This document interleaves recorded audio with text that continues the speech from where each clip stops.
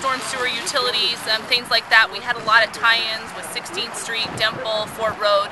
We're still working on those as we move over here to Main Street, and as we get on Main Street, which is where we are right now, we're basically now out in more of the public eye doing the initial part of the reconstruction on actual Main Street. When we do projects like this, there's so much background that isn't necessarily on the main streets with tie-ins and things like that.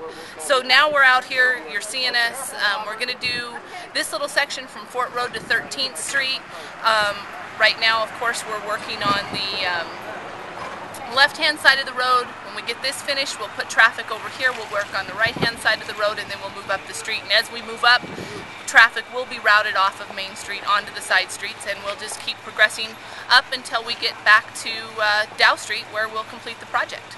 Okay, any major snags so far? You know, we've had a little weather here and there, but really it's been a fairly good spring. I mean, obviously we had some rain last week, and that kind of puts a damper in things, but really not too bad.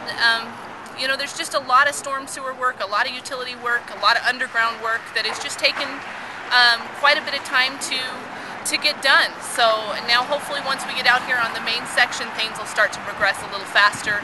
You know, our pipes get smaller out here as, you know, when we're working back towards the creek, they have to accumulate so much more stuff that everything's larger on the utility end back there. So it'll shrink up and hopefully move quicker as we get out here to the actual portion of Main Street.